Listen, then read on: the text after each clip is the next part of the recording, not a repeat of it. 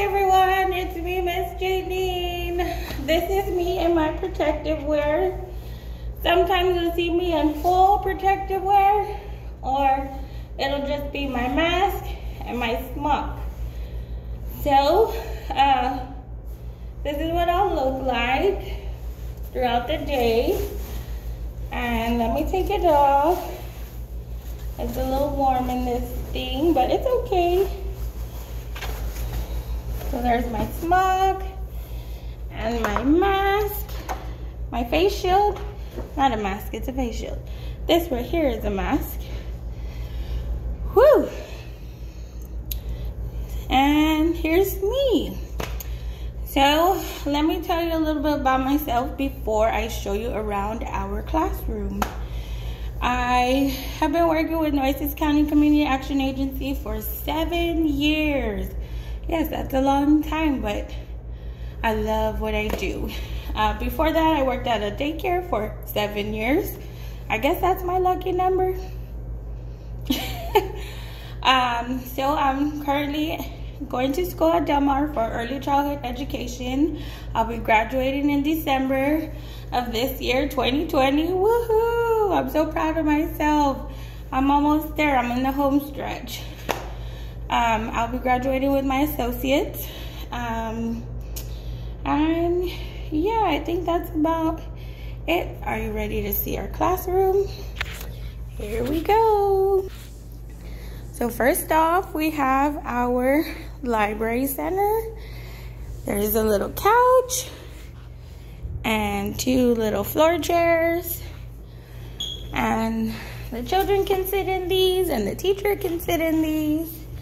And we have a little cozy corner.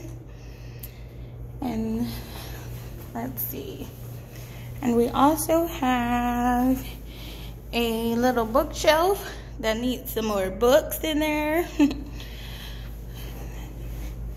There we have some cubbies for the children's belongings. And they'll all get a little Ziploc bag that has, or a pencil pouch for their mask whenever they take it off. Here we have our science center. And this is where they get to explore and try out science experiments and other things. They'll also get to do them at the table with me. And next we have our block center / music center. So here we have a shelf of cars and people and trains. They're magnetic and they stick together end to end. Let's see, there's a train and the locomotive. And oops, and they stick together. And on this side, we have our blocks, some more animals, some connecting blocks, and some building blocks. And they do get switched out from time to time so the children don't get bored. Here we have our music center. There's a lot of shakers and things for them to bang, explore with music. And here we have our kitchen center. It's got props for food and plates and pots and pans. A little bit of dressed up clothes. And since we currently don't have our baby dolls, I put in some of these multicultural dolls. I need to get some dolls. Oops. Here we have some more pots and pans and spoons, forks, knives, cups. And this is our kitchen.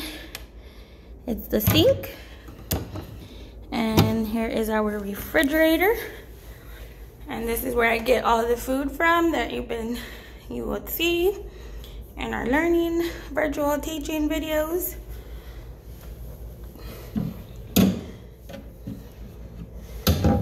is our small little kitchen area. And let me see. This is a better view. Next, we have our art and writing center. Currently, everybody will have their own individual crayon box. It's filled with paintbrushes, markers, crayons, and Play-Doh. And underneath each box, they'll have their own notebook, a mat for them to play with the Play-Doh with, and some construction paper that I folded into a little booklet. And then on the top, we have these sketches, Etch-a-Sketch, kind of like an Etch-a-Sketch. Can't remember what it's called, but it's that magnetic. And last, we have our manipulatives, fine motor, and math. There's a lot of things for them to use their little fingers for, and matching and counting. And this is our math and manipulatives. And this is our table that we eat at. Right now, currently I have the tables together, but if it doesn't work out, I will separate them, give them more space. Probably will end up separating them. And there's our easel for drawing. And we have a refrigerator that holds our milk and our breakfast fruit and our snack fruit. And right next to it is our cots. And they are labeled with children's names. And we have an air purifier.